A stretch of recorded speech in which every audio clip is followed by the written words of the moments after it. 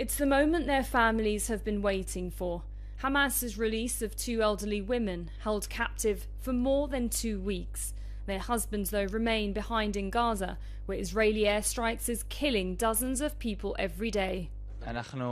We're very emotional and happy that my grandmother Yocheved Lifshitz and Nurit Cooper, both from the kibbutz near Oz, is coming back to us in a real humanitarian move. We're expecting the rest to be released, all hostages from the kibbutz, all hostages in general. Hamas maintains it's treating its civilian captives like guests and is willing to release them without conditions, but says Israel hasn't accepted. We have declared on Friday that we were ready to release 2 and another 2 Israelis women. At that time, the Americans accepted to have those 2 women back, but the Israelis rejected that. Prime Minister Netanyahu rejected that. Israel's Prime Minister Benjamin Netanyahu, though, rejected this claim by saying the army and security forces have been active for days in getting the captives released.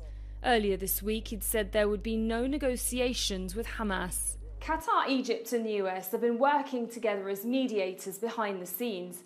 And then shortly after the grandmothers entered Egypt through the Rafah crossing from Gaza, intense Israeli airstrikes resumed. The heavy bombing of Gaza from the air hasn't stopped since October 7, and promises of a ground invasion that hasn't materialized yet has left many Israelis searching for answers from their government and questioning whether the 210 captives will ever make it out of Gaza alive. The arrival of the grandmothers in Israel is likely to give desperate families hope to be reunited again with their loved ones. And in Gaza, people hope for a respite from what is the worst bombing they have ever seen. Sara, Khairat, Al Jazeera, occupied East Jerusalem.